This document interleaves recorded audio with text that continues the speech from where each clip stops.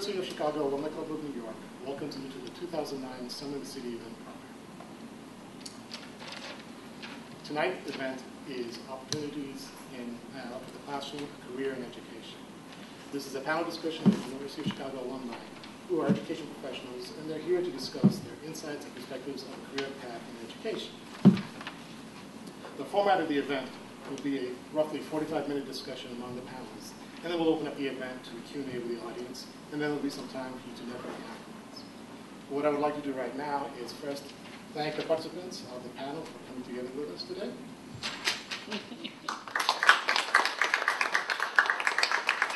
And then I'm going to give a small introduction for each of the panelists because they'll introduce themselves as well, and then the event will begin. Starting to my right is Alida Balsania, AB01. She's a program specialist with the United Nations Development Program. Michael Charles Wiener, MBA 97. He's the president of AccuTutor. Raj Nanda, AB and AM 88. He's the assistant principal at the High School of Finance and Economics. Or did I get that backwards? Close enough. To his right, Greg Gunn, AD 91. He's chief scientist and co-founder of Wireless Generation. To his right is Jane Quinn, AM SSA 69, assistant executive director of community schools of the Children's Aid Society, and the lady who's helped us graciously host the event here in the building.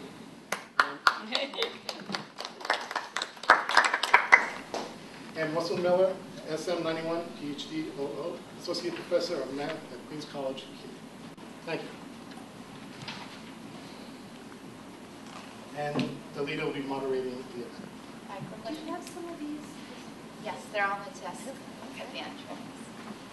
Okay, thank you everyone for joining us today. We have a great panel in front of us. As Reggie mentioned, we'll have about 45 minutes of a few questions and answers with the panelists, and then we'll open up the floor to questions that you all may have. So I'd like to start off with just asking each of the panelists to tell us a little bit about themselves, what they do, and what inspired them to enter the education field. So maybe starting with Russell at the end. Okay. Well, so we should all mention our Chicago connection somehow here. Yeah. University of Chicago is where I got my master's degree and my doctorate in mathematics. Did that because I was thinking that a career in mathematics would be a good thing. That, of course, means both research and teaching. And so the doctorate is essentially training for doing research, but usually as a way of supporting yourself during graduate study. Teaching is required too, and it pretty much stays that way thereafter. So on the one hand, there are a lot of people in my shoes who essentially look at teaching as what you have to do so that you can get paid to work on all those interesting math problems. There are others, of course, who take teaching much more seriously than that. For myself, the interesting background note here is that at Chicago, for 4 years, I worked in a program run by Professor Paul Sally, who I expect some of you will be nodding when I say that. He ran a number of different programs, but this one was for Chicago Public Schools teachers who had gotten jobs teaching mathematics without necessarily having the requisite background for teaching mathematics, and who needed a certain amount of training to get up to the level that one would like math teachers to be at. And so we tried to give them that training, sometimes successfully, sometimes not so much. But that gave me insight, in some ways, into those teachers themselves. They were mostly not even high school. They were primarily and maybe junior high math teachers. And then also a little bit into just the notion of adult education. All of us here are in education. I think I'm the one who comes closest to adult education. Basically, for me, at this point, that means college, but a little bit of background with teaching the teachers as well. Finished at Chicago. I spent 3 years as a postdoc, which is a fairly standard move for somebody who's doing research as well as teaching. And then I came here in 2003, and I've taught in the City University, Queens College, and the CUNY Graduate Center ever since. Yes, Joe. Okay. So, hi, I'm Jane Quinn. I welcome you to the United Charities building. This building was built in 1892, And so it's very historic, and it has a lot of good karma, I think, so I welcome you here. I work for the Children's Aid Society, which is the oldest and largest youth organization in New York City. It's actually older than this building. It was founded in 1853. So very proud history, and I was happy to learn that Raj got his teeth straightened by a Children's Aid Society dentist some years ago, and lots of people have connections to our organization. What I do on my job as Assistant Executive Director for Community Schools is really a lot of stuff. I have a great job. I get to work both locally and nationally on a reform strategy that's called Community Schools, and it's about schools that partner with community resources to extend the learning opportunities for children through after-school programs and summer camps, Saturday academies, and also partners like us bring services into schools like dental programs, medical, mental health, and social services. So we are partners with 20 public schools in New York City. They're in Washington Heights, East Harlem, and the South Bronx, so in very low-income neighborhoods. And in addition, I direct a national technical assistance center, so I get to travel across the country and do a lot of teaching. So I also am involved in adult education. I have a master's in social work from the University of Chicago, and I got that 40 years ago this month. And I've been working all 40 of those years. Excellent, Jane. Thank you. Greg? My name is Greg Gunn, and I'm co-founder and chief scientist of a company called Wireless Generation that I founded with my partner in 2000. And our company does develop software mostly for early reading, assessment, and instruction. But we also build large-scale data systems. We were one of the companies involved in the development of New York City's ARIS data system, which you might have heard some things about. I got my start going back. When I was in high school, I made my money after school. I made half of my money tutoring other kids for their SATs, and I made the other half of my money writing software for a local instrumentation company. And sort of this always having two jobs, a day job teaching and a night job writing software, or vice versa, seemed to continue as a pattern. In the University of Chicago, I was in another one of Paul Sally's programs where I was, and this was actually math enrichment for kids who were mostly middle schoolers and early high schoolers. And so I was a physics major by day, but on my weekends I was always working with kids. So after many subsequent years of doing one or the other at any given time, I decided to fuse the two. So my day job would be both teaching and both education and software. And so that's how I came to start the company. My name is Raj Nanda, and I grew up here in New York City, went to Public School 3 in the West Village, and then IS 70 on 18th Street. And then I was fortunate enough to go to Stuyvesant High School, and I spent a year in India in high school, and came back and went to the University of Chicago for my undergraduate degree, which I got in early American history, something very useful that we teach a lot of, not really, in high school. But while I was there, I was also able to get a master's degree, and for those of you who are getting a master's degree, they're not very useful unless you're going to become a teacher, because then you get paid more. So I got a master's degree while I was at the university. And my first job, I always wanted to be a teacher. I'd been a coach and a camp counselor, and been an assistant woodworking person at the Children's Aid Society, and sort of always been working with young people and always loved history. And my first job was at a horrible private school, which doesn't exist anymore. It was a misery of a job. And I lasted there about 6 or 7 months before I left, got fired, quit. I'm still not sure exactly what happened. After that, I subbed in a lot of different schools. And for the next 2 or 3 years, I bounced around from a couple of different public schools. I was always lowest on the totem pole, so they used to do something called excessing, which is that at the end of the year, they would count up the number of kids or the beans in the school, and if they didn't have enough kids, then they would sort of have to let someone go. So I lost my job twice in the middle of the year as the population of Manhattan schools went down and the outer boroughs went up. Eventually I landed at Martin Luther King High School, which is this huge high school on the Upper West Side, over 3,000 kids. The school had broken up into mini schools. I was in the science technology mini school. I worked as a great advisor. I got very involved in the American Social History Project at CUNY, which is a fantastic program. It sort of revolutionized my teaching and really opened my eyes to interdisciplinary education. In the Department of Education, if you get a certain number of credits, you get more money. So I decided to get my more credits in administration, never thinking that I would ever become an assistant principal. But be careful of what you don't wish for. Because my assistant principal left one day in the middle of summer, and I got a call while I was down in Brazil from my friend saying, hey, the day you come back, put on a tie and come in and talk to Stephanie. I think she's going to hire you as the new assistant principal.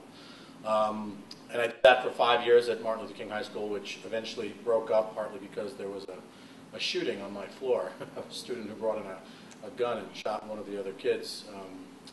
No one was really injured. It was comical in the end, I suppose, but traumatic nonetheless. And it brought about the close of that high school, and it's now, I think, 5 or 6 small high schools in that building. And I moved to the High School of Economics and Finance, which is one of the first small boutique high schools. I don't know what you want to call it, but it has a theme, and it's located down on Trinity Place, right near Wall Street. It's in the old NYU Business School building, and it's a wonderful school, as Martin Luther King was in a lot of ways as well. And I've been there for about 5 or 6 years, and I teach one class in advanced placement U.S. history, and I supervise the English and history departments, but also art and music, the business department, the library, foreign language, which is troubling since my Spanish is faulty and I know nothing about business, but we're making a go of it. All right, great. Thank you, Raj. Michael? Hi, I'm Michael Weiner, MBA 97. My company is AccuTutor, which provides tutoring for all sorts of subjects, but primarily it's K-12, math, reading, foreign languages, the things that kids take in school day to day. I'm somewhat of an accidental educator. I got my MBA so that I could go work for big companies like Nestle and market products that some people want, some people don't want, but to make them want them more. And I did that for about 7.5 years. Over that time, I have to recount every now and then. I worked for 17 people in 7.5 years, and those were just direct bosses. And after my last job moved, because 2 of my 3 offices did move, I took my severance and spent some time figuring out what I wanted to do, because I wasn't really sure that a career in marketing where I was always running around, there was always a new boss. Someone wasn't French, so he was fired. Someone wasn't Swiss, so that person was fired. The things that you're not really supposed to see happen in happy corporate culture. And so after a time, I decided I wanted my own corporate culture, and that I wanted to be the boss, and I was tired of always wondering what politics I have to play today instead of doing my work. So I didn't leave marketing because so much I didn't like marketing. In fact, this summer I'm doing marketing consulting. Marketing is a wonderful profession if that's something that you get into. But I decided that I wanted something, if I was going to be the boss, I wanted something I could really care about, really sink my teeth into. And that's why I chose education. I suppose my inspiration was from my father, who grew up poor on the west side of Denver, and nobody in his family had ever even seen the grounds of a college before. But both he and his older brother became doctors, and my father moved to New York because he wanted a big city. And so it seemed to me that whatever you do in life, if you have education, it can really not be taken away from you unless your mind goes. But you can get fired from a job. You can get pushed aside, and you might have to move to another city. But if you have education, you always have something. You can always start over. And so I decided that I wanted that for my company, so that whether or not the kids were well off, it didn't really matter, because people need to get educated so that they can do the best that they can in whatever profession they choose. And so that's sort of how I came about it. As I said, my company is primarily K-12 education. I never thought that I would actually be a tutor, and I do some adult education myself in computers. I consider myself a spreadsheet kind of guy. That's what you do a lot of in marketing. And so that's what I teach. I have a few clients now, and that's just my own clients. And really the focus of my company, though, is getting to know people, finding new clients just through working with schools, word of mouth. And I guess, just leaping ahead a little bit, a word of advice: if you're going to have a private company of any kind in education, it actually would be useful to have a background in education, because then you actually have connections and you know people, something that I've learned by trial and error. And we'll talk more about that, I'm sure. But there's certainly some differences in the way I've come to education than some of my fellow panelists. Oh, great. Thank you very much, Michael. That's a great segue, actually, to the next area we wanted to discuss, which is some of you already covered this, in that the steps you maybe took to take to where you are right now and what your current profession is. It'd be great if you could tell the audience what are some maybe do's and don'ts, maybe add on to what you already discussed, but also any do's and don'ts in your field. I know that currently where I'm working, we're going through a lot of recruitments, and you read these cover letters or you see these applications, and it's just red flags. And if they even just talk to someone, anyone in that field, they would have known, don't put this, you need this kind of qualification. And so please pay attention carefully, because this is going to be invaluable advice. So maybe starting with Jane this time, and we'll go around that way. Yeah, I remember one time I was hiring for a job. I was working at a national youth organization, and I made the mistake of putting an ad in the New York Times, and I got 350 resumes. Do you know what that looks like when it comes in? It hits your desk. Yes. And I saw like some amazing cover letters. The worst of them was one that had one sentence in the middle of the page, and it was, something about what a wonderful person he was. I was like, shh, throw that out, right? I do think a do is to do your homework. I think that, and I'm going to pick up where Michael left off. I also think that there's no substitute for networking. I mean, there's some amazing statistic about what percentage of jobs in America are the connections are made through networking rather than through what seem like more kind of traditional channels. So I think that's good advice. I did a couple of things early in my career that I may not be applicable to you, but I think it's important to think about what is going to set your resume and your qualifications apart from other people. And I did two things that really have helped me a lot. One is that I started to write very early. I got things published and I'm not a researcher, I'm a practitioner, but I knew that was like a credential on your resume. And it also happened to fit with my skill set. But the other thing was that I learned how to raise money. Now, I figured out early on in my career that if I was going to have a career in social work, that part of what needed to be in my toolbox was a skill of fundraising. And I also knew, because I've looked at the want ads in the New York Times and in the Chronicle of Philanthropy, and if you know how to raise money, you'll never be unemployed. So I figured, if by some chance we hit hard economic times, I would not be unemployed. So those were a couple of things. I did think strategically about that early on in my career. And the other thing was I found mentors. Sometimes they found me, sometimes I found them, but I was always trying to find particularly women in my field who were 10 or 20 years older than I was, who could really kind of take me under their wing and teach me things, and I have never regretted that. And now I do a lot of mentoring of younger people. So if people call me and ask me to do an informational interview or to give them advice, I never say no. Great, thank you.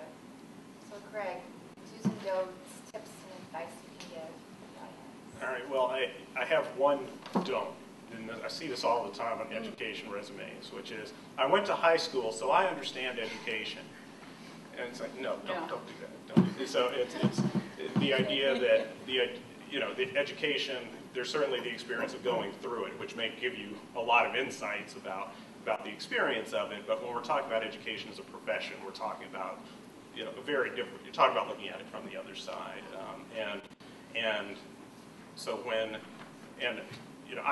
a private company. We're a for-profit company, and we hire all kinds of people, some with education backgrounds, some not.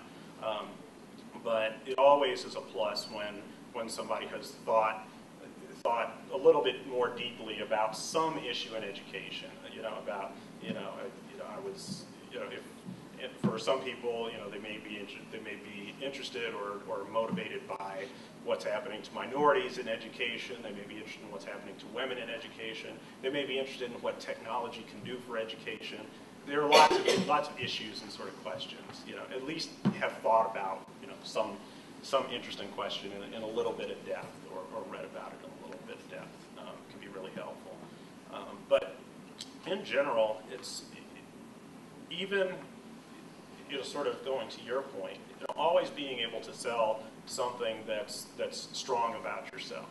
you know, even if it doesn't seem directly relevant, you know, if you're a good writer, you know, if you're a great project manager, you know, a project manager from any field can be valuable in education, because education is, whether you're on the nonprofit or for-profit side of it, all the jobs tend to be very complex, very multitasking, and so if you're a good project manager and have great multitasking skills, that's always something that's useful to play up. There are other ones, but probably not worth it. Okay, great. And Greg, you also touched on what Jane was mentioning about doing your homework, knowing who your audience is, not writing silly things in cover letters. I know that a similar thing that I see in cover letters as well is that, well, I have a degree in development, and so international development, at least in my field, and therefore I graduated from Columbia School of International Public Affairs, and you should hire me. And it's like, yes, so do the other 100 applicants that applied for your same position. So you kind of have to take a step back and realize that you are just one drop in the puddle, and there are so many other people applying for your positions. And so just think twice before you write certain things in cover letters. Right, Raj? It's not so true in my case. I don't have too many U of C grads applying for jobs in the public schools. And I always thought that experience would mean a lot, but I do look at where people go to college. And I like to see that, you know, they have master's degrees from good schools. I didn't think I always would, but it is something that, you know, if I see a resume with a spelling mistake or something like that, I just throw it in the garbage, because my school is very centrally located, so we tend to have a lot of people apply. Some of the things that I think that are very useful if you want to be a teacher, and I don't know how many people here, just show of hands, how many people think they're interested in being a teacher. The first year of teaching is the hardest year you'll ever have in your life. I think that's pretty true. And be prepared for that. And acknowledge it, embrace it. Feel the pain. It's an exciting year, but I think, you know, when you go for your first job, you know, be conscious that the person's going to look at you. You've never taught before. Why am I going to hire you? So, you know, be conscious of the fact that you're open to that. I always tell people that, you know, the best thing they can do if they want a job in teaching is to get themselves a MetroCard Fun Pass and start on the 1 train at 256th Street, wherever the 1 train starts, and just make their way down Broadway, stopping at every school and dropping their resume off. I mean, I accept resumes through faxes, and though they don't look so good when they come through a fax, I mean, I'll read it.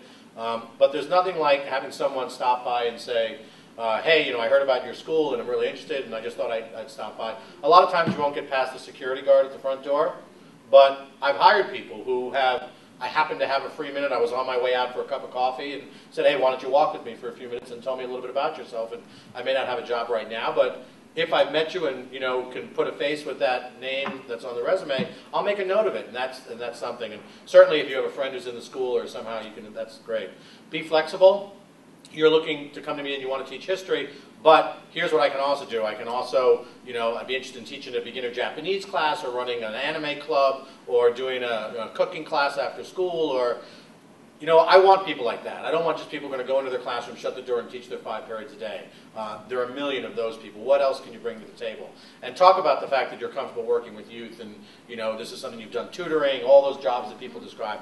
I definitely want to hear that. I like to see letters of recommendation attached to the packet, the cover letter, the resume, and then occasionally people put like a letter of recommendation from someone they work with. If you have a good one, it never hurts. Short, you know, sweet, but it's always a good thing. It means that someone else out there has sort of vetted you. And I became an assistant principal. No one ever taught me how to do an interview. I didn't know anything about interviewing, and I made some real mistakes the first couple of times I interviewed people.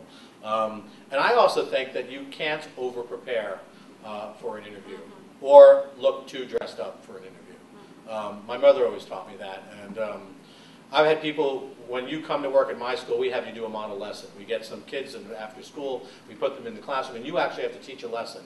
And some people wing it. And I'm like, if you're winging it, why are you wasting my time? And then other people come and they're over-prepared. They hand, and I'm like, that's great. You know, even though you may not get to give every handout and go through every part of your lesson, I want to know that you really wanted this job and you were prepared. People come with albums showing, you know, examples of student work in their other school, pictures of them leading a field trip to the Ellis Island. Like, I love to see all that. It means that you really care and that you're someone who is going to be a great teacher. So I don't think you can over-prepare for those kinds of interviews, and really get advice from friends of yours who are teachers and things like that and have them look at your lessons. And teaching's a real collaborative job, and there's nothing wrong with getting lots of advice from people on that. Great. Raj, you bring up a really excellent point because enthusiasm, showing your enthusiasm for the position is essential in, I think, any of our fields, but particularly, especially for those of you who want to be teachers. He mentioned the point about if you're going to submit an application, maybe you would want to try and stop by the office and see if you can speak to one of the supervisors there, because especially if, say, you want to be a teacher, they want to see that you're a personable individual, that you can be friendly with people, that you might be comfortable in front of a crowd and teaching, and so I think especially for this field, it would be very, very useful for your future employer to see that and see how you interact with other people. So moving on to Michael. I'd like to echo a couple of points that people made. The perfect resume, I'm shocked all the time because I always think, how can you ever have, especially multiple mistakes on your resume? This is the one thing you control. This comes from you. It's not like you passed it off and someone did your resume and they decided to apply for you. You're applying for a job. You shouldn't have any mistakes at all. And also, it should be appropriate to your field. So, if you want to be a teacher, education might be at the top. If you're looking to do something different, where maybe there's more fundraising should be at the top. And also, it shouldn't be 5 pages if you've been out of school for a year. So I've seen mistakes like this. That's an exaggeration, but I did see a 3-page resume recently from someone who'd been out of school for about 3 years.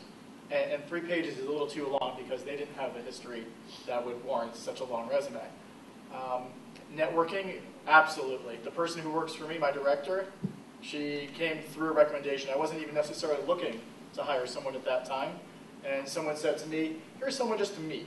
And whether or not you're hiring anyone doesn't matter because maybe you know someone who's hiring. And so go into every networking meeting, every coffee that you have with someone with the attitude that you're going in to inform them of what you want. And hopefully you have something to add to them because maybe they're actually hiring.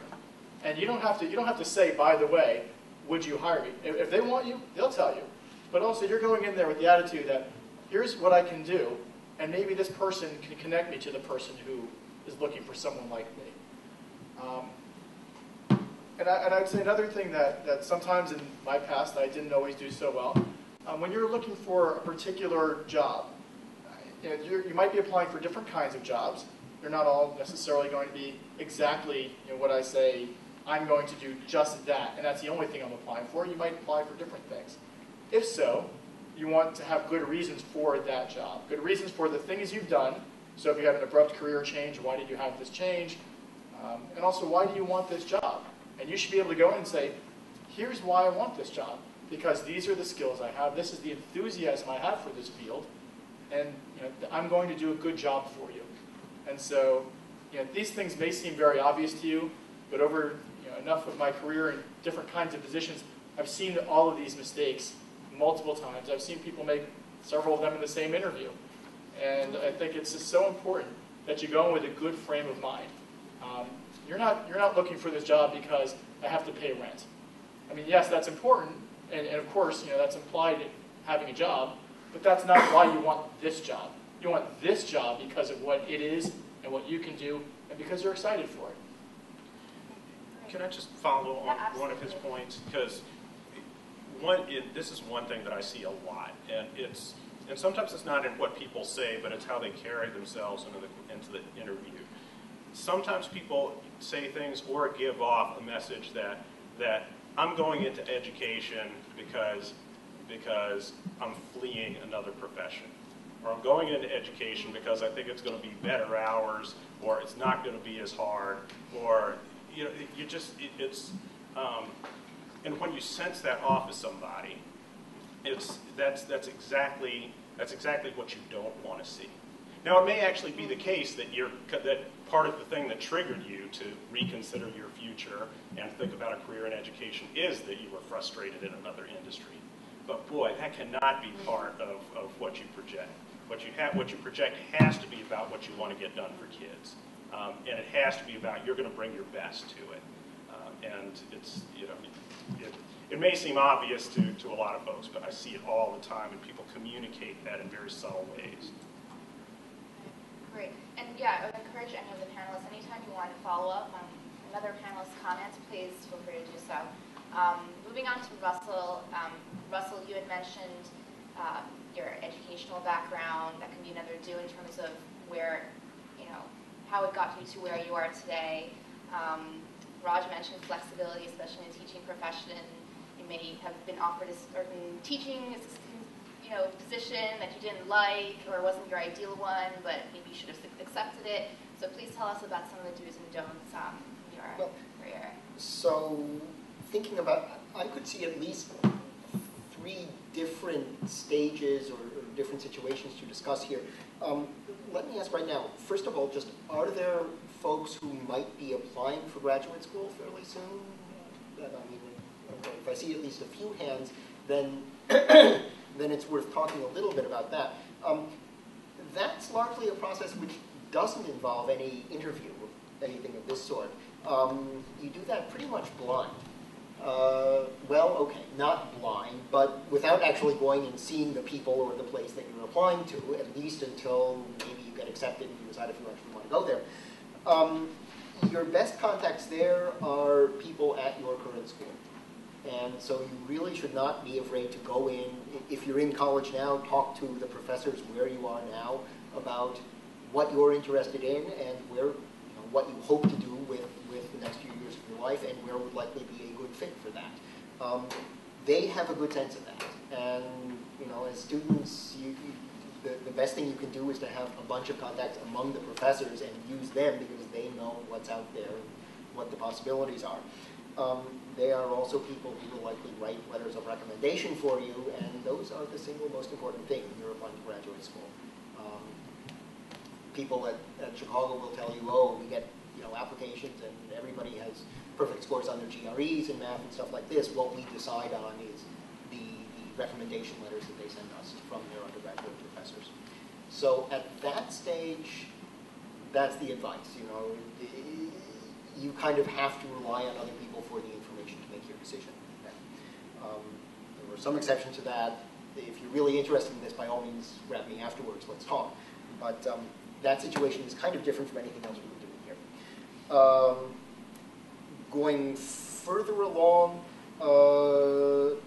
when you get to the stage of, if you're applying for jobs in general in academia,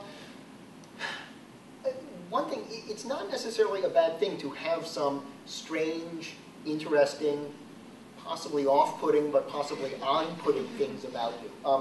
At Queens College this year, I was on a search committee, and we had one application from somebody who, mathematician, but who was very interested in music and in interactions between math and music. And I suspect there were a lot of places that read that application, that letter, and sort of rolled their eyes and said, this doesn't sound very interesting. Some mathematicians think that way. There are others who we at Queens College has a very good music school, and so it kind of made sense as a fit there. We said, this could work. And this guy came in for an interview. It was a very good situation. I'm not going to go further than that. But having something like that, whether it's a different interest in academia, whether it's some special aspect of your teaching that you've done. For myself, I know, I mentioned about the teachers program that I had taught in. There were several schools that were very interested in me because, I had that and that was different. And some of them said, look, we get all these folks out of graduate school who are wonderful at research mathematics and come in and find that they have to teach, pre-calculus to, I'm thinking of Western Illinois University here in particular, pre-calculus to a bunch of kids off the farm who've just come to college. And they were looking for people who had some experience teaching something other than just sort of your basic research institution college course for undergraduates. So don't be afraid to put that in there. Applying at that level often means applying to 30 or 50 schools, and if you can encourage 15 of them and discourage the other 25, say, that's probably a good thing on balance. And then the third point, different situation again.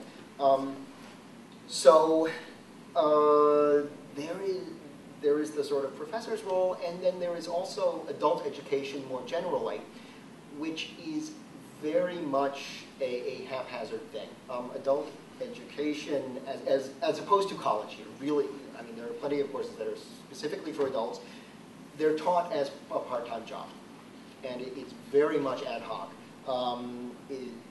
Some colleges, many colleges, will have adjuncts who come in and teach a number of their courses, and lots of times they figure out on August 1st or August 20th or August 31st who's going to be teaching for them on September 2nd. Lots of time. It's a world that you want to go into advisedly if you want to think about adult education and teaching part-time like that. But if you go into it, then definitely it's worth knowing a lot of people, doing exactly what was said here, going and meeting folks, and letting them know that you're out there. And even if they have nothing now, it's always possible that something is going to open up on August 28th and you'll get a phone call saying, are you free on Tuesday and Thursday evenings? Or something like that. And that's a good thing. So that's a spot where you need your name out there, and you just need people to know who you are and know that you are available, and that it's at least worth trying to call you and see how your schedule works and can they get you. So different worlds that way. That theme may come up again. I'm much more familiar with the first of those worlds, not the adult education, but we can talk about it if people are interested. That's great. Thank you, Russell. So we've discussed a lot about the do's and the don'ts, what you need to do, what are some things that look good to potential employers, some things that don't. So now you're probably wondering, okay, well, how do I do my homework? What do I read? What resources do I have? And so I'd like the panelists maybe to discuss, and we don't have to necessarily go in order. I'd like to start with Jane since she mentioned the whole homework issue. But two things. What do you read to do your homework in your field, in all of your very kind of unique areas, which is great. We have diversity on this panel. But what do you do in terms of preparing for an interview or even looking into potentially entering your field? One, like what resources do you read for current trends in education, that particular field that you're in? And also, on the flip side, once you decided that's what you want to enter, what are some of the job sites and resources appropriate for your field? And the response will be different for the different panelists, I'm sure, because teaching will be different from, say, engaging in tutoring programs and such. And so I know that for each profession, whether it be education or engineering, you have to target the different websites and resources that you're going to be after differently. So maybe Jane, you can kick us off with that. And we don't have to necessarily go in order. Everyone just jump in when you want to answer. So, I'm a social worker. I didn't study education. I forgot to answer the question of what inspired me to work in schools, and I will say to you that I went to the University of Chicago on a fellowship from the Children's Bureau, and I had to make a commitment to work with or on behalf of children for 2 years. 40 years later, I'm still working with and on behalf of children, so I think the federal government got a bargain with me. I think what inspires me to work in education is that it's where the kids are. And since I'm interested in working with and on behalf of children, schools seem like a really good place to practice social work, right? But as a social worker who, reads all the social work literature, when I started getting really involved in working in schools, I had to add some things to my briefcase, right? So the number one thing is Ed Week. I read this religiously. I have 2 subscriptions to it. I have it come to my house as well as to work so that eventually, it's like the New Yorker. It piles up. It does come every week, but it is really a great resource. So I brought a few copies of this if you want to, take a look at them.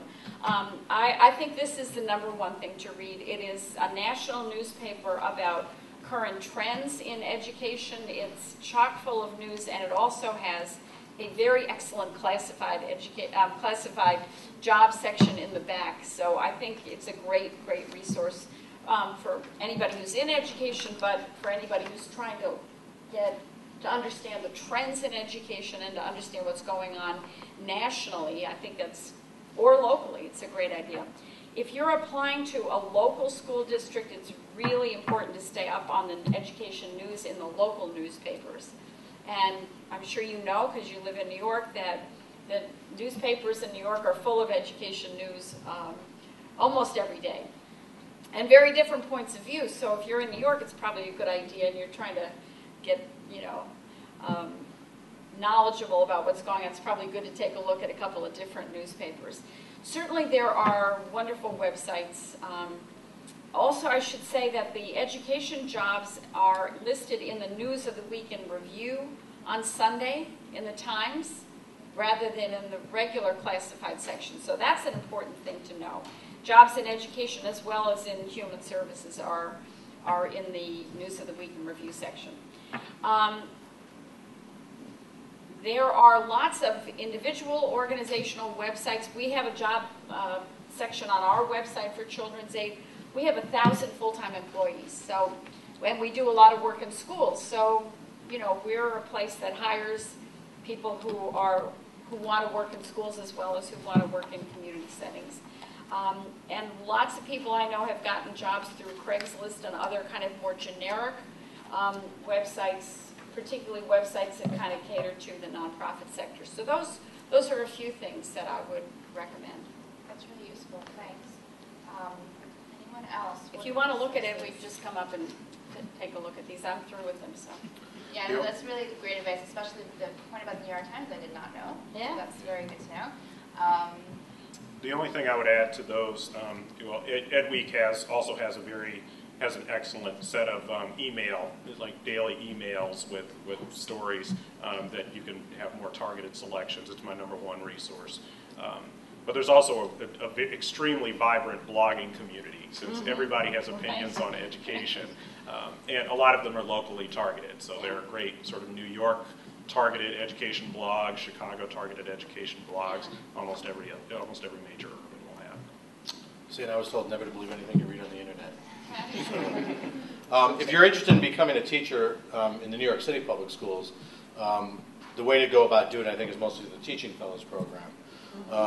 And I left some literature. They sent me a box of very heavy pamphlets that you can pick on your way out. And I think that'll explain a lot. I can tell you the starting salary for teachers in New York City is now about $45,000, and that's without a master's, which I think is double what it was when I started. So I don't know if that's good or bad. I don't know, but that's what it is. And I think that one of the ways a lot of people get jobs in teaching is they do sub work. So, you know, you go down to the DOE with a $100 money order, you take your fingerprints, and you get a sub license, and all you need is a bachelor's degree in anything. And then you go around to schools and you say, I want to be a sub, and they hire you for a couple of days here and there, and if they like you, they bring you back, and they see that, you know, when you're in the classroom, you're doing a good job. You're not just letting the kids throw things at each other, which often happens with subs, and we don't hire those subs back. And then jobs open up in late August. I mean, you talked about August 28th. We hire people on September 1st and 2nd, you know. People come back, we get emails, I'm staying in the Barbados, I'm not coming home. I need someone to fulfill 5 classes of history. And then a lot of times we get people who start in September, and I think with the huge influx of new people coming into teaching, some of those people were never meant to be teachers.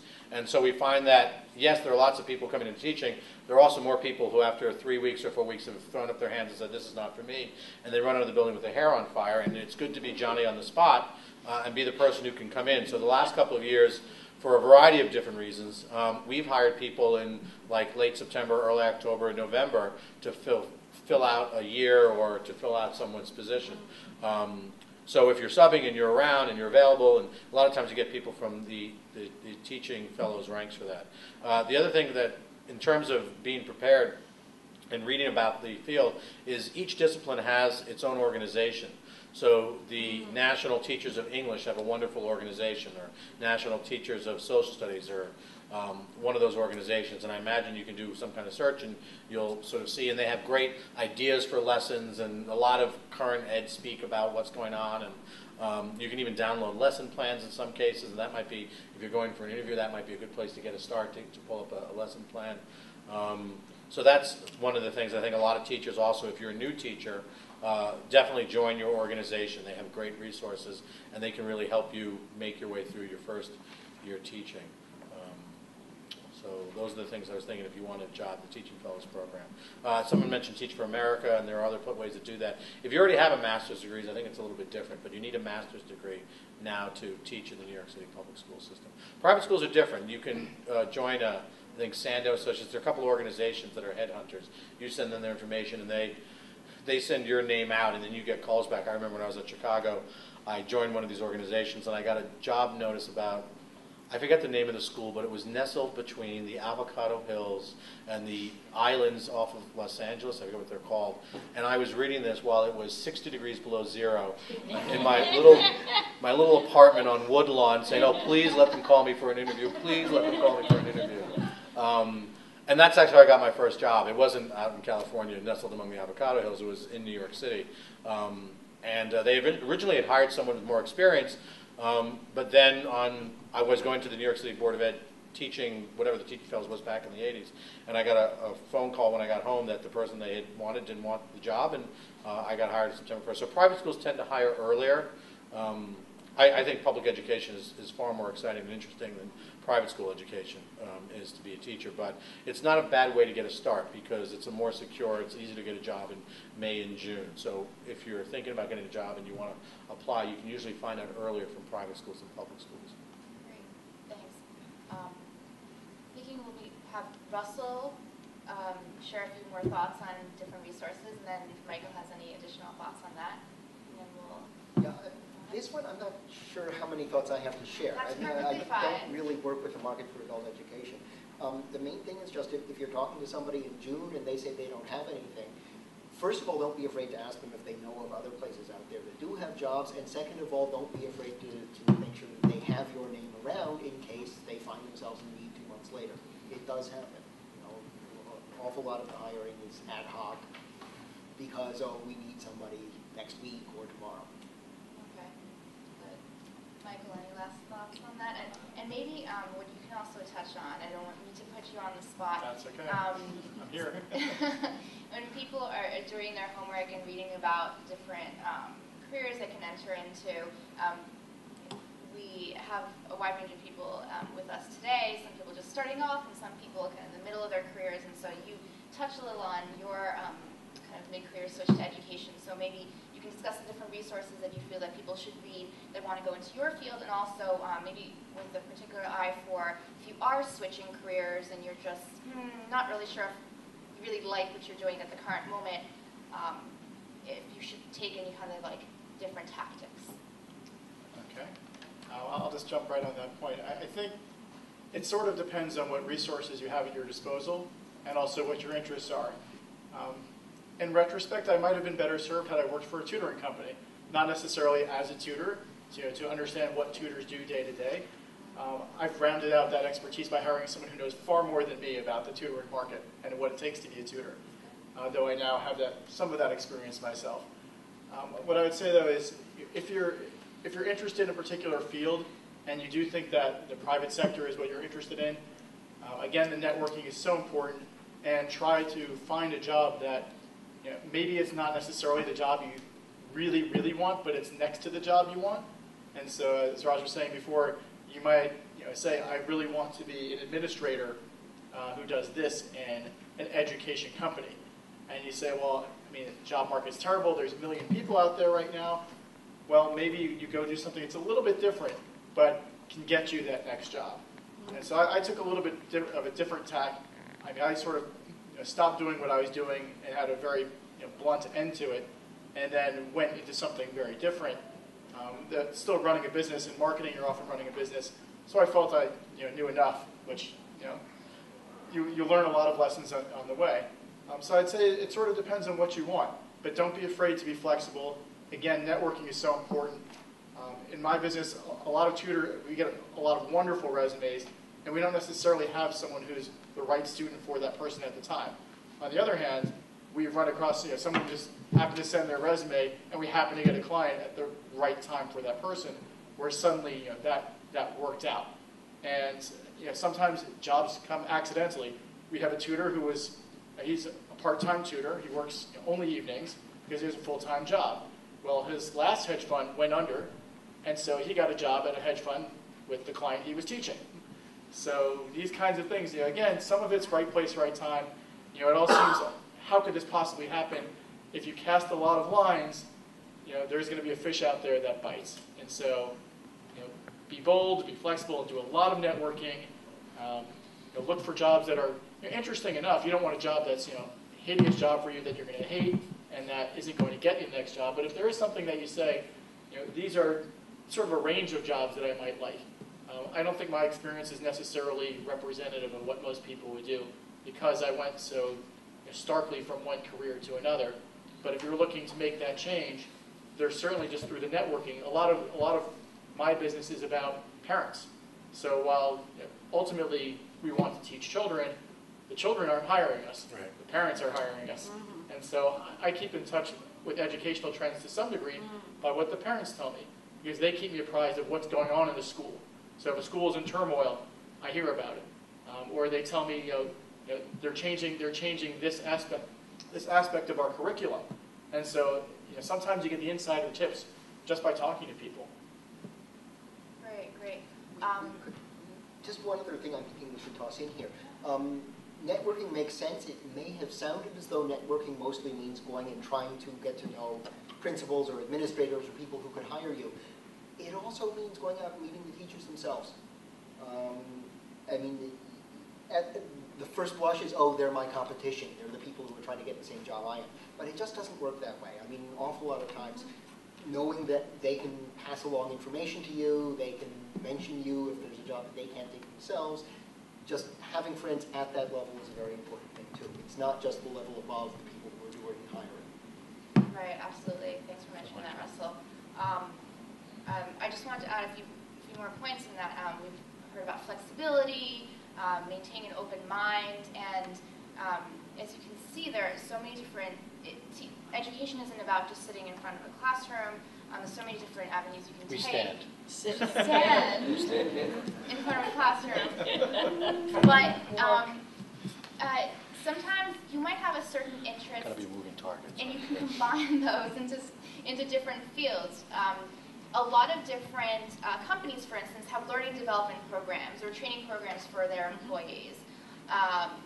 Many of you probably know about them in the companies that you're working in right now. I know where I'm working, we have a learning development program where we have a set of trainers, because people always kind of, no matter if you've been working in the field for 3 years or 30 years, there are always new skills that you need to learn, whether they're in kind of like more substantive areas, say a UN professional that needs to learn more about just latest economic trends or anything of that like. And so sometimes if you go into, you might have an interest in international relations, or you may have an interest in science, right? Go to an organization which you think you'd be comfortable working in and see if they have a learning development program, see if they have an education slant or a department within the broader scope of their organization. And you might find that.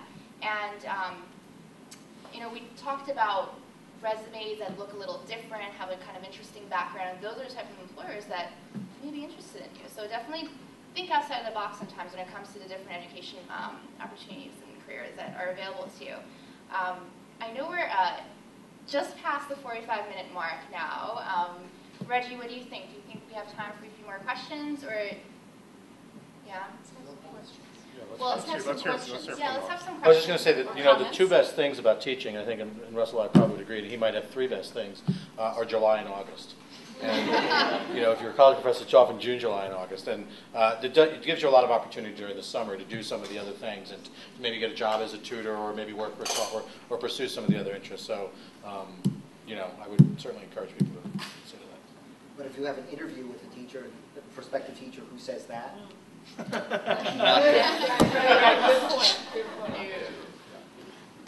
Okay. Yes, in the front. Actually, is your name Raj or Roger?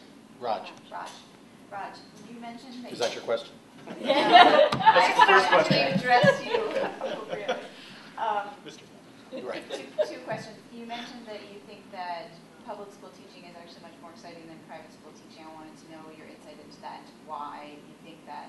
And then with respect to your discussion on substitute teaching, do you have to actually have your teaching certificate to be a substitute teacher in the New York City public schools, or can you do that for, say, a year prior to starting your master's or I think the answer to the second one is that as long as you have a bachelor's degree, you can go to the Board of Ed and get a sub-license, a common brand sort of sub-license. I don't think you need to have any kind of other teaching certificate. There's a certain amount of time that you have that if you get hired, that you had to get a master's degree. You had to have a certain number of special education credits, etc. I think No Child Left Behind has pushed that aside, and now pretty much you need to be certified if you want to get a full-time job. But there are shortage areas, and some schools have not gotten everyone certified. I think my school, everyone is now certified. So if you want to work as a sub, or you're going back to school and you're taking classes at night and you want to sub during the daytime, I think you just need to have your bachelor's degree and get a per diem certificate. I think the per diem rate now is about $150 for the Department of Education. I think that's what they're paying people. Does that sound right? Does anyone know that? As for the second thing, I think what makes public school exciting is just the diversity of the children that you don't get in a private school. In my class, I have South Asian, Chinese, Polish, Russian, white, black, Caribbean, all in the same class. And it's such a wealth of excitement in that room to have all these kids, many of them their first kid to graduate high school, the first one who's going to go to college, watching the learning curve for those kids. And I work with sort of privileged kids. I worked at Hunter High School for a year. I worked at this, I told you this miserable experience at this small private school. Some of the big private schools I think are wonderful places to work at, the Horace Manns and the River, places like that. Those are very well-established schools. But a lot of private schools are sort of small private schools, and you end up having 5 preparations because they're so small. They have 2 sections of 7th grade American history. My first job, I taught, I think, 6th grade English, 7th grade world, 8th grade American, 11th grade economics, and 12th grade world. I was the middle school soccer coach. I never played any soccer in my life. We were unbeaten, though, I might add. I was a middle school basketball coach, and I would have been the middle school softball coach if I had stayed. So it's a very tough job in a lot of the small private schools because they don't have enough sections for you to teach multiple classes of the same thing. So you're kind of spread all over the place. You're doing a club, you're doing the yearbook. So it can be difficult. I mean, I have debates all the time. My personal thing is I grew up in the public school system, and the public schools in New York are wonderful, wonderful places. I mean, the elementary schools are, I live in Chelsea, and there were so many, and then I was worried, middle school is such a disaster. And I was impressed with every one of the middle schools I visited for my kid. And my son is now going to high school next year, so I did a whole high school search. And I was impressed. You have to put 12 schools on the list, and we were able to come up with 7 or 8 or 9 schools that we would have been very happy if he had attended. So I think there are wonderful schools out there, big, small, with math and science and mission, technology, all sorts of different opportunities. So I just think that there's a whole wealth out there. Plus the pay is a lot better in public schools, and you have a union, which you don't have in private schools. And I hear friends of mine who get shafted by their administrators all the time in private schools, and I would never put up with that. And I don't have to because when I was a teacher, I was a member of the union, and there were certain rules about what could or not be done to me. So that would be but that's another personal thing. This is kind of mind-blowing to Raj. I kind of did the reverse. I was teaching in Illinois, and my school district helped pay for my MBA at UC, so I got out of it. So now the question is, I am still certified in Illinois. I just kept doing recertification things. So in New York, does that transfer over? I think there is reciprocity, if that's the right word, between reciprocity. I haven't been to 65 Court Street in a very long time, which is where you have to go to get all of this done in Brooklyn. And you should prepare to spend the day there and bring all of your certificates. You're not, and I guess you've done this before? Yeah. It's a day, right? There's the great deli on the corner, the notary down the road who will... Yeah. But I think that you can get your license, transferred. I think it's fairly easy, yeah. And you go where? 65 Court Street. Borough Hall subway stop. Yeah, everything stops at 2, 3, 4, 5, not Court. JMZ, yeah. But there's a website. The DOE website has lots of information on this now. What's the website? The New York City Department of Education website. Yeah. And they're very helpful now. That wasn't the case before. Yeah, they're much more helpful now. Yes. I'm not quite sure who to direct this one to, but I'm a teacher right now. Actually, today is my last day as a first-year teacher. Hey, congratulations! So I'm thinking about going to law school after teaching, and I was wondering if you guys y'all do like careers that combine a law degree with working in education. Oh, sure. Maybe Oh. some examples. Absolutely. DOE has a whole legal division. And a friend of mine actually was my student teacher, and she now works for the Office of whatever legal. We're constantly calling them. But there are also, you know, I mean, think about the big lawsuit that was brought against the New York State, against New York State around equitable financing of public education. And, you know, Michael Rebell was the lawyer who tried that case, or there are lawyers who are working on lots of really important aspects of public education. And, you know, I want to get into this little debate about public versus private. I mean, I think that what I love about public education is that, to me, it is the bedrock of a democracy. And that stuff gets me charged up. I think, and so the legal side of this, about what are children in American society really entitled to, there's a lot of legal work going on that.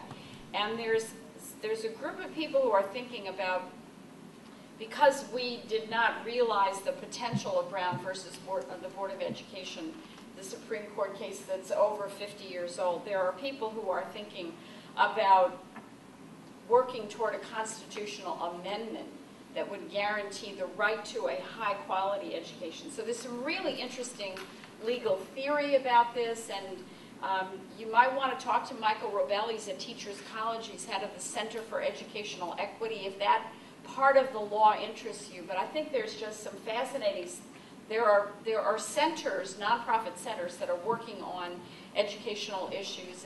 There's an educational law center in New Jersey that brought that Abbott case, you know, that worked on the equitable financing of education in New Jersey. So, you know, besides the jobs in the Department of Education, I think there are lots of nonprofit organizations that work on legal aspects of education. So good luck to you, but don't leave the classroom quite so soon. Figuring out what charter schools were, and then I was briefly discussing with Jane, well, what's the difference between a community school and a charter school versus a regular public school? So maybe, Jane, not to put you on the spot again, maybe you can just give a brief definition of them, and just so people know exactly when they see these open calls for teachers and such in the schools, what do they mean by that?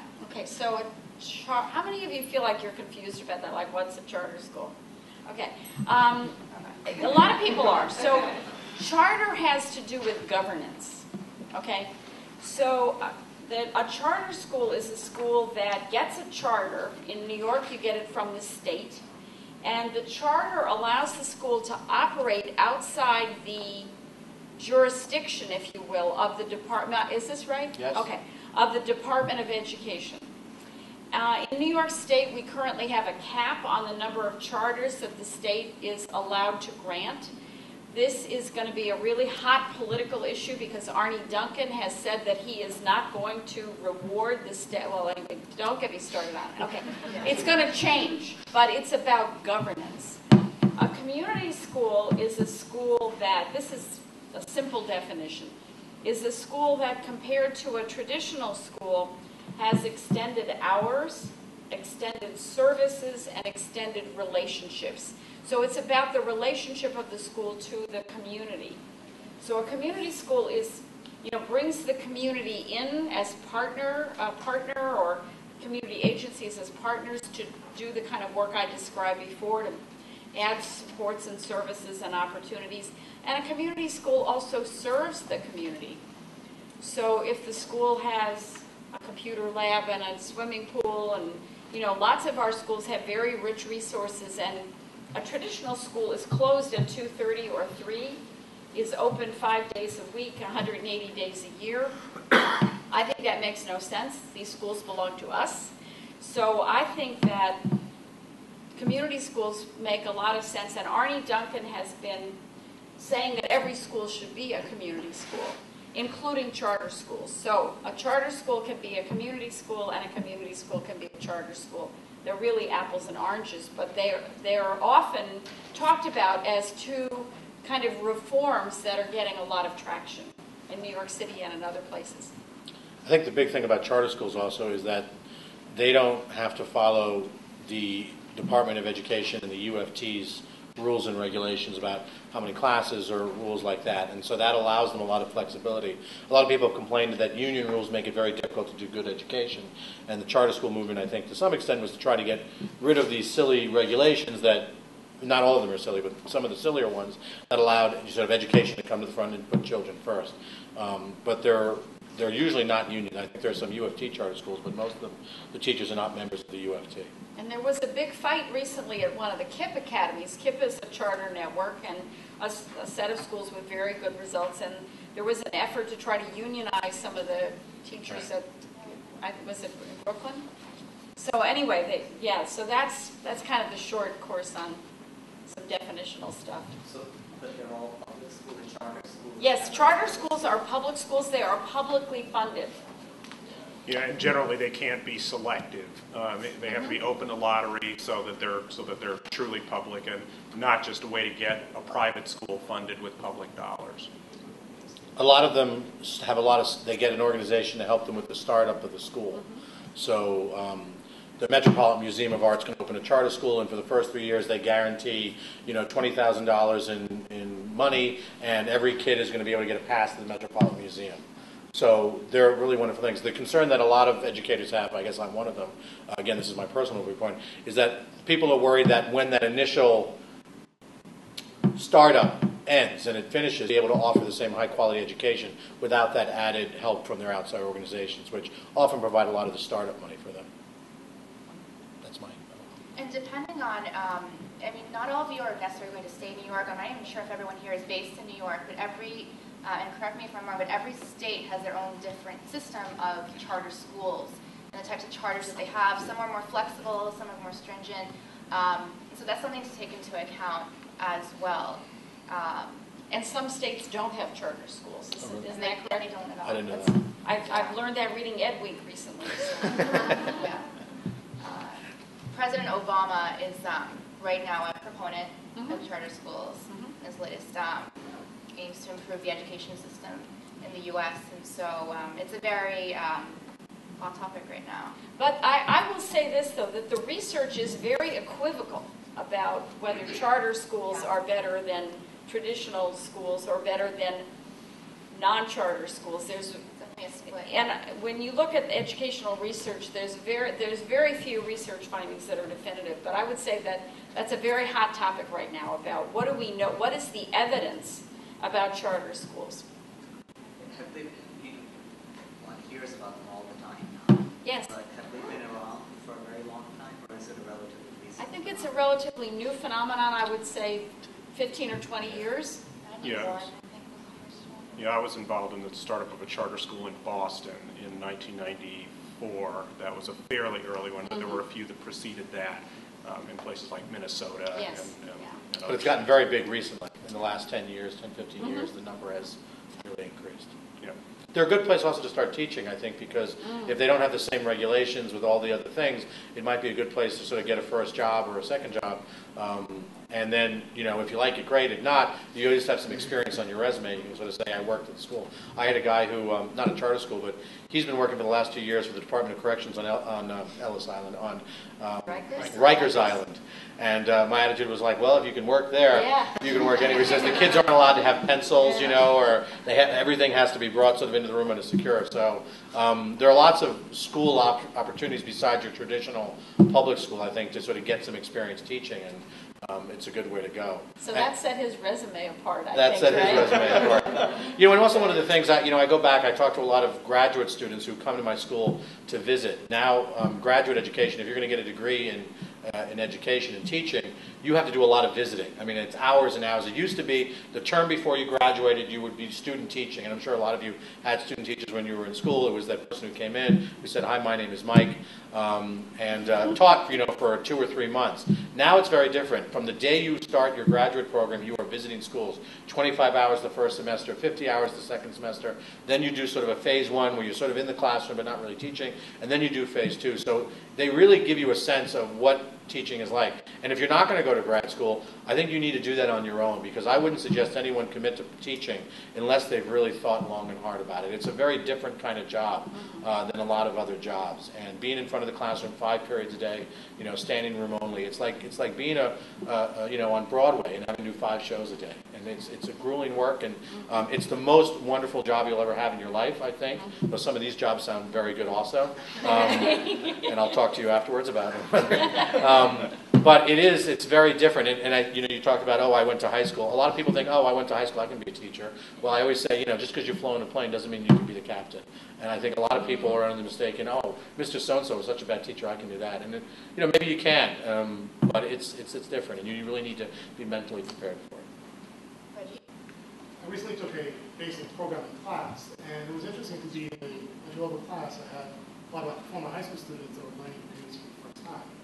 As much as when the policy decision that we need more scientists and engineers, what is technology going to do for us in the education system and our personal lives? And, this is maybe a little bit more answers for Russell and Greg.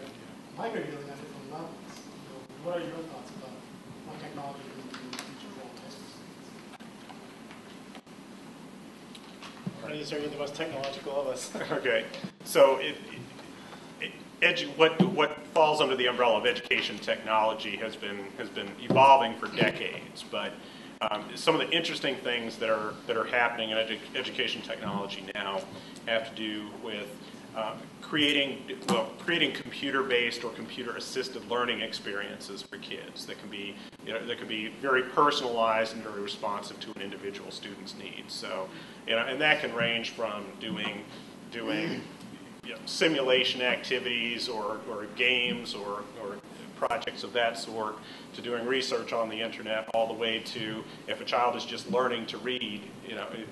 Some of you have seen the leapfrog or the various technologies. That's a great example of education technology and learning experiences for kids.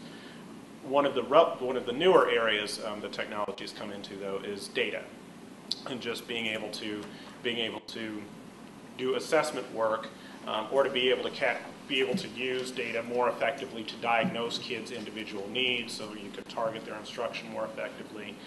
But then the level above that, being able to pull that data together so that principals can analyze how well their schools are doing and figure out where their instructional programs are working for kids. And a lot of the controversy and opportunity around NCLB has particularly been around the use of data for the management and the management of schools and the accountability of schools. And so that's one of the areas that's being talked about. I think there's a lot of great stuff being done. There's some scary stuff being done too, but I think we're at a point when a lot of things going on in education technology can converge to create different experiences for kids and ultimately help schools do a lot more. I didn't even touch on distance learning, which I think may be the single most important thing to come out of educational technology in this decade. The fact that in a lot of schools that may only have a limited number of course offerings they can have, the fact that kids can take an AP course from a teacher who's not even in that school. I think that's potentially the biggest single impact of technology right now. Okay, well, I'm a big proponent of technology. I've spent, feels like, endless hours working on computers, and now I actually teach people how to use computers, some of them have hardly ever really touched them before. And I would say, though, still the best computer is the human brain.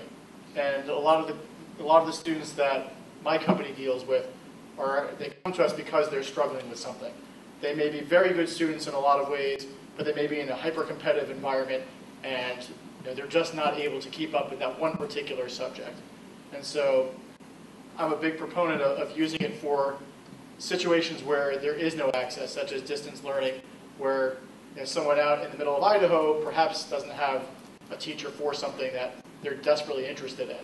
And I think in cases where students are interested, you don't necessarily need a human being right there all the time. But I also would say that while my company does use technology, and we certainly use it in communication, we use it in now distribution of materials, you don't have to print out books. On the other hand, we still see so much productivity from people working one-on-one. And many of these situations in schools, there's just not enough time in the day for teachers to work with all these students who might miss a concept, or they've been out for a week because they were sick, swine flu, and now they need to catch up. But in my situation, it's sort of taking the best of technology, but still keeping it very human, because a computer can't read a student's reaction, negative reaction to, I don't get it. the kid may just say, click on the right button accidentally in a computer program. So I feel like while technology will advance, there will be more and more opportunity. There will always still be that human element where there is no substitute for a great teacher. We had a question in the back. Okay. I was just wondering if there's anything specific about your education or experiences at the UC that have really helped you in your field currently? Since we're all at a UC panel. I'll tackle that real quick. I talked about flexibility. The early American colonial classes I took with Professor Cook, I don't get to teach very much of that, though I do sometimes use my textbooks.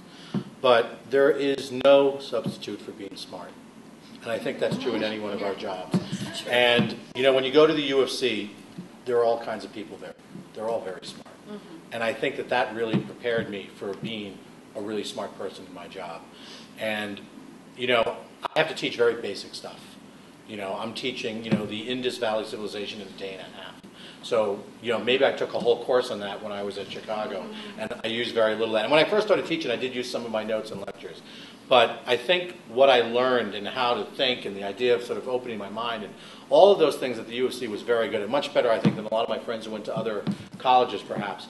I think I use those skills every day in my job. And the way to think about things, I'm an administrator now, and I come across problems that I never, in any course that I could have taken on administration, would have ever imagined. And I think the ability to sort of problem solve, which I think is something that the U of C sort of did a lot of, though I didn't know it at the time, has really helped me. So, I think it was a great place to get it. I mean, it was a very tough place to get an education. I think it's changed somewhat in recent years. But when I was there, boy, it was a tough place to get an education. But they did allow me a lot of opportunities. I remember I wanted to student teach, and there wasn't a student teaching program, and I sort of created my own student teaching program on my own. So it was sort of that idea I had to problem solve on my own, and that was something that was very valuable. At least that's my experience. I would speak to the interdisciplinary nature of the faculty at the School of Social Work. So the quality of the teaching was terrific, but there were people from all different disciplines, so that was really incredibly helpful. And the social work programs typically, and the U of C is like this, I'm glad to know that teaching is following suit now, but there's always been a practical element to it, so that you're doing field work from day one of social work school, and you're there for 2 years, so you do 9 months at one organization and 9 months at another organization. There's no substitute for that. The only other thing I would mention is that I had an opportunity to take a course in social work school from a lawyer, Peggy Rosenheim, who recently died. I just saw that in the U of C magazine. But she taught a course called Social Work and the Police, which was unbelievable. And I took it in my last semester, and she had us riding around in squad cars in Chicago. I mean, and it changed my life because it showed me how many job opportunities there were in social work that were in kind of non-traditional settings. And I kind of got itching to get out into the real world, like really out on the front lines as a result of that course. So that's another connection with lawyers.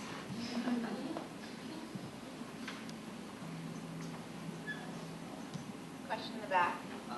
You mentioned that you suggested that before one jumps into teaching, that it's advisable to check it out, kind of, because it can be very different from anything else one has done. You also mentioned that many people, the first year of teaching is the roughest year that they ever have. Other than the U of C training, in terms of helping you think analytically and so on, is it just that you have to do it to get good at it? What kinds of experiences or lessons might one try and get before one jumps into it? Because I'll say, when I was in grad school, that I TA'd, I happened to have, they gave me mice, but then I TA'd one semester and I really looked forward to it. It was a miserable experience. It was really miserable. What I felt is that the excitement that I had for the subject, I completely failed to impart that to the kids in the classroom. That was a really devastating experience. So it's a hard thing to do because you want, especially if you love a topic, you already love it, and you want other people to love it.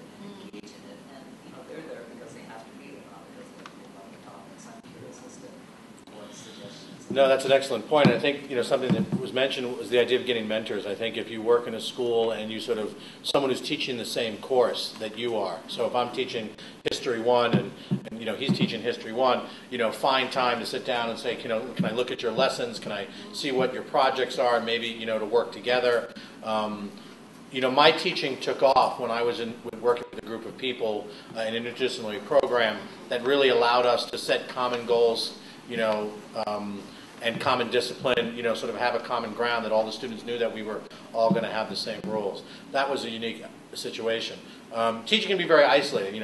Some people just like to shut that door and, hey, I'm smarter than all the other teachers out there and I'm going to do it by myself. And I think there's a certain amount of arrogance that people have when they start teaching because it's such a desperate field. They're always sort of desperate for people. And when you go into it, you're saying, I'm going to sort of do it my way.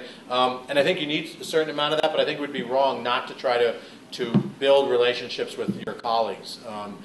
You can visit as many classrooms as you can when you first start teaching. It's hard to do, and I think people don't do enough of that. But when you're student teaching, I always encourage that if I'm a student teacher and I'm working with Michael, but I also make my student teachers who come to my school, they have to visit other classes and see other styles and things like that. Because I think you just sort of, visiting one person isn't always enough. So I think you have to accept the fact that you're going to have some failures and not beat yourself up. It's sort of like a baseball play. You go 0 for 4 on Monday. You got to come out Tuesday and try to get a base hit that first time up. And I think that's sort of true of teaching. I taught a crappy lesson on Thursday, and my assistant principal came in and he gave me an unsatisfactory rating for it. But tomorrow I'm going to go in and I'm going to be prepared. And it's just a lot of that preparing. It's a lot of and you're right. Students, they're a captive audience. They don't always want to be there. And if you have that 8th period class on Friday and you're trying to get through Hammurabi's code, it's going to be tough. You're going to feel like an eye for an eye and a tooth for a tooth. But I think there's a lot that's been done with teaching now. There's more mentors, there's more opportunities, there's more ways of sharing lessons, there are more websites that give you opportunities to sort of talk to teachers across, and that can be a very helpful experience. Teaching by yourself is very lonely. And you really want to try to build a cadre of people. And if you become a teaching fellow, I think they do that. If you're taking graduate classes, that's a good network there. And people in your building, I think, can be really helpful. Hey, thanks. Can I ask just a detailed something as you were talking? How does a teacher define success? Because many experience, including in mine, that there'll be some students who are they're excited and they're engaged and they're prepared every day. There are others who are like moving out. How do you measure? I'm curious in one's own personal evaluation, regardless of what an administration might do. That do people kind of triage and sort of say, okay, I'm just not going to get to this group of kids. I may try really hard, I'm really not going to get to them. So let me just focus on the people that I can reach. Or well, I'd turn that around. You said you just completed your first year teaching, or tomorrow will be your last day of school, I guess, right? Oh, so there you go. So how do you define success after 1 year? I mean, I don't mean to put you on the spot. But there's a teachable moment here. There's another teacher there, too, in the same room. Yeah, so. I don't know, I guess we do, in my school, we do it like a standards-based system where you have a set of standards that you want to teach for the year, and then we have a test we give the kids. We plan over the summer for months, write for long-term planning, what we want the kids to know by the end of the year as 6th grade math students. And then we give them that test at the first day of class. And then we give them that same test on the last day of class to see how they've progressed and what skills they've mastered from what I've taught them that year. And then our bonuses are kind of how we do it. Yeah, I mean, I think content is certainly part of it, but I think for a lot of children, it's not about even the content that they learn. Remember, you're not teaching math or English, you're teaching young people. And if you keep that in mind, for some kids, coming to school every day is a huge success. And for other kids, mastering something. I remember when I first started teaching, I said, I'm only reaching half my class. And my mother, who was a professor for many years, she said, half? I'm lucky if I meet 5 kids a year, I'm thrilled. But her levels, she wanted to change kids' lives as a college professor and make them interested in anthropology. I just want them to pass the Regents exam at the end of the year, sort of a content-based thing. But I think as I've become more wise, I realize that for different kids, success is going to be different things. And I don't always know what success is for that kid. And at the end of the year, they'll tell you this was then. The strangest kids will come up to you and give you a hug at the end of the year and say, "Thank you, for everything, Mr. Nanda." And I'm like, You were like the worst kid in my class. Why are you thanking me? But for that kid, it was a place. They were safe. They loved the subject. It inspired them that maybe next year they're going to go on to an honors class. That they maybe just skated by. So I think it depends on each individual kid. And as you become more experienced, you can individualize. It's not just large groups that you look at success. You look at success. The educational technology is all about individualizing success for individual students. So I think that down the road, there's going to be more content success for individual students. But as the human in front of the classroom, you just have to say, what were my goals? My goals were to survive this week, to teach this basic concept. And I think, I've done that and look, they didn't do so well in the test, but, I'm going to go back. And I think teaching is a 3-year process, that the first 3 years you teach something, you're not going to get it right till the 3rd year. And after 3 years, you're going to sort of have a portfolio. These are good lesson plans. And I have finally gotten my 3 lessons on the Indus Valley Civilization. It took me 3 years of teaching it before I figured it out, but now I know it. You're not going to get it in a year or two. And if you accept that, you'll be way ahead of 90% of the people. I still have trouble accepting that. And I've been doing it for 20 years. So. That's good. Just really quickly, just taking it one step further beyond teaching, I just want to maybe hear from maybe Greg and Michael on how do they measure success in terms of the different teaching techniques that you're using, the development that you see in the students, the people that you work with, because it's different than the lesson plans that teachers may have and everything. So you use slightly different techniques and such. I'm just wondering, are there communities? We all don't operate in vacuums, right? Are there communities whereby you measure the rate of success of your specific initiative and the way you're going about your teaching techniques and educational techniques? So I'll answer that really briefly. We, my company, we have the mission of improving education, and we're also a business. So, we have our standard business metrics: is the business growing, is the business profitable? But I think what we're really talking about here is the mission metrics. And since the work we do is tools to help teachers provide better and more targeted instruction to kids, we measure ourselves on how many more kids get to the content success goals than we're getting there without us in the classroom. So it's outcomes. So we have it, since we're a data company, we have all that data, and so we can look every year and say, wow, in this community, 20% more kids got to reading proficiency than did last year. So our stuff seems to be working. This community, it didn't work, and we have this other data that says they didn't. They used these parts of our product and didn't otherwise. But so each year, it's always looking at how many more kids are we helping teachers save, and that's a fun way to measure it. It's pretty satisfying for everybody in my company. I calculated last year, based on our data, that we were, for every employee in my company, we were moving one kid to reading proficiency every day. So I was able to tell my employees, every morning you wake up and come into work, no matter what you do, no matter what, if you're cleaning the floors, if you're developing software, if you're on the phone providing customer support, you came in that day and one kid got to reading proficiency because of the work you do. So come in and do it again tomorrow. And that was pretty motivating. Right. Can I add something here? Because I think this is all great, but I also think that we have to be looking at, are we teaching young people good work habits? The kind of, are we creating lifelong learners? Are we helping young people stay on track? Are we helping them stay engaged? And are we helping them develop career and education aspirations? And all of those are things that we can observe, we can talk to kids about them, but they're all really, they turn out to be really important, right?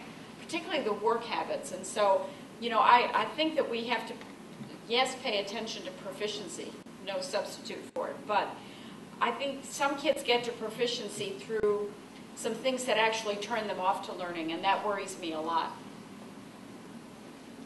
Michael, you wanted to ask? Just my business is a little different because we measure success a little less with data, even though I'm Chicago MBA and it's all about data, but really about customer satisfaction. And all of us, to a degree, have customers. Some of our customers are students. Some of them are parents, in my case. And really just that feedback that you get and taking that feedback and saying, okay, got a good review, but I can do even better. And we can, next time we can serve the customer better in some way. Or we didn't get as good a review, what did we do wrong? And we learn a lot.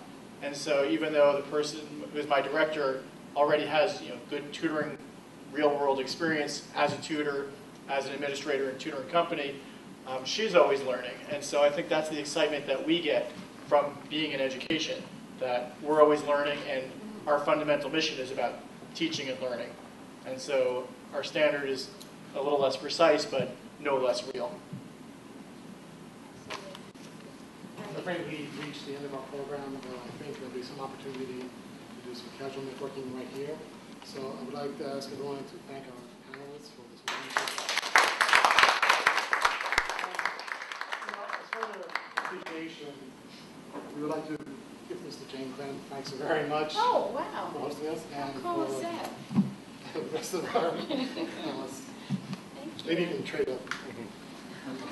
I'll wear this next time. I've been, Oh, by the way, wow. I've been really wanting to That's invite nice. Cat, because he plays for the Duke softball. Yeah, so you can come out and play against Duke for Chicago next Thursday night. There you go. July 2nd, field number 5 at 7 o'clock. On the Great Lawn. So, All the teachers who are on summer vacation should be there. Thank you all for coming. We were talking about resources. I think you see that how valuable our own University of Chicago resources are. So just please always continue to talk to your fellow alumni. Search for them in our databases, alumni career databases, and conversely, please update your alumni databases so alumni can search for you in case they have any questions or ever want any advice. So thank you for coming today.